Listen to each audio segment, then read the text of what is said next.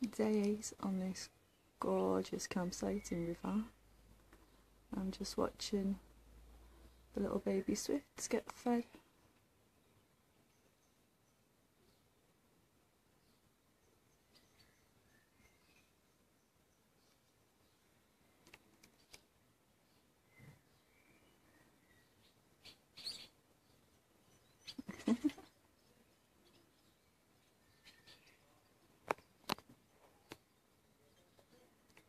Ew.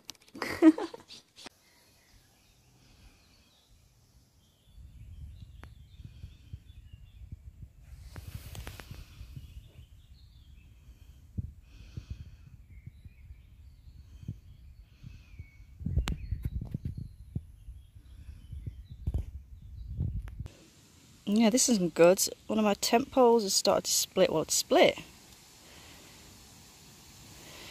I'm gonna, I've got some electric tape, so I'm gonna try and patch it up, but I'm gonna have to keep an eye on that. It's really bad. So that's where the closed tunnel leads out back onto the Voie Vert, the greenway. Looks like I'm gonna have to go along the road a bit to join it. Hoping it's not gonna be one of those days. I had a really, really late start today. It was only about 1:30 or something by the time I set out. Then I went to take a photograph of the local Communist Party office, as you do, and there was a guy in a car parked in front of it and got out. So it started like threatening me. Why are you taking my photograph? Just told him to piss off. But then, like twice since I've been cycling along, my saddle just completely went from underneath me, and I have been like adjusting it. I've tried to tighten it as much as I can, but I've only really got this, so I can't get much leverage on it, which is a bit annoying. Oh yeah, and my dynamo just wasn't working either, but that I've fixed that just by unplugging it and plugging it back in again. So it was a full moon last night, but honestly, I mean, are the worst places you can break down. Look at that, it's gorgeous. You can't even see. I do think some of these films I've made have really shown just how deep this valley is. It's just gorgeous. And look at the weather. Gonna stop complaining now, haven't I? Thought this was a mirage. Things are looking up. Okay, bit of local history for you now. I've stopped in a little town called Meuse, B-O-G-N-Y. And here they have a monument to 4 sons of Aemon. It's up there. Let me see if I can zoom in on it. Or if you can even see it first. There it is. Okay, no, I can't zoom in. I'll put a photograph of it up. And the monument is a statue of the horse Bayard, which you may remember from in Dinan. There was that big rock stuck in the middle of the road, and legend has it that the magic horse Bayard ran through it and cut a big hole in the rock. It's a magic horse which apparently changed size according to how many riders it had, and all 4 sons of Aemon used to ride the horse at the same time. So obviously a great, you know, something to really, really be proud of, which is why today in this little cafe the special is horse steak and chips. Look. It's me. Wow.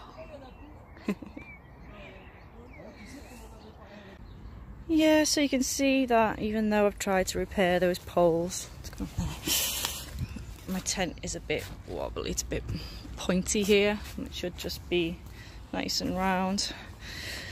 So luckily Decathlon stock replacement poles, and luckily there's Decathlon in town, so guess what I'm doing tomorrow. Now this is a Sunday night in Charleville. It's probably the busiest place I've been to. It's really nice as well. Well, this square is nice, but to be honest, I'm not sure yet what to make of the town. My campsite's a bit shite.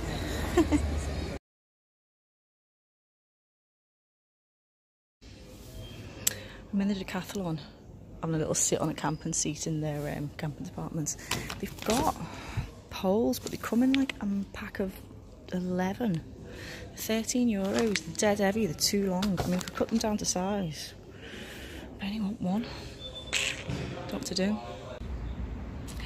So here I am again in another decathlon picnic area.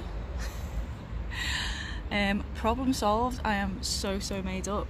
I explained that they were the wrong size, I only needed one.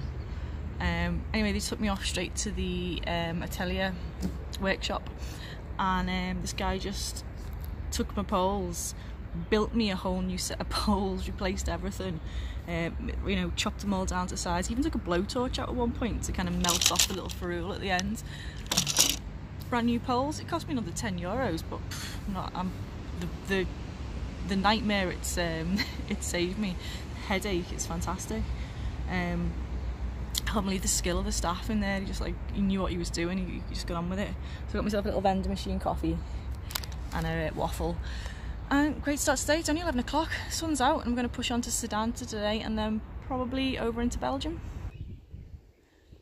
The obligatory padlocks. It's about midday. This might be my last day on this river.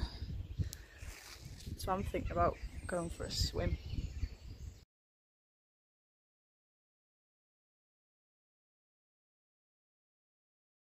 Is that a stork? There's actually two of them. Can't see the other one. I have never seen one in real life before.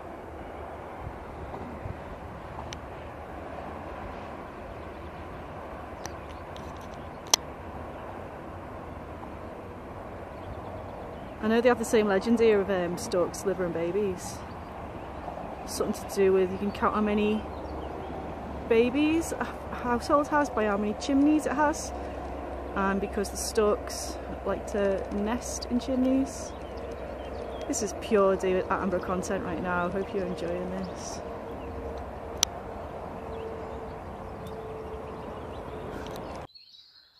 So I'm about to go back to Belgium again. I've got another 13 miles on the clock to go on my GPS, but I don't think I'm going to make that. It is 6:30 at night and it is still absolutely, excuse me, absolutely sweltering, as you may be able to tell.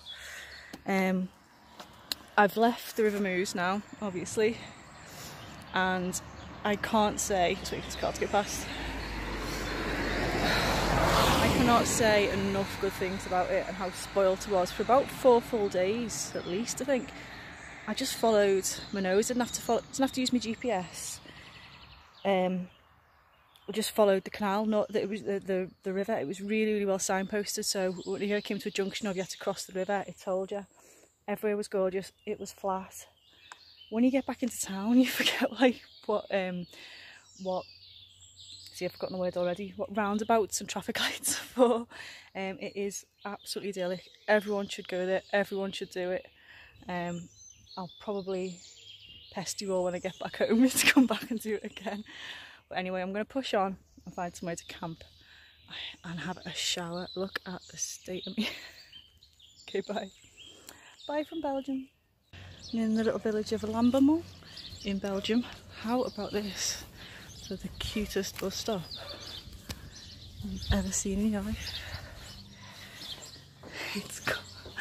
It's got a library.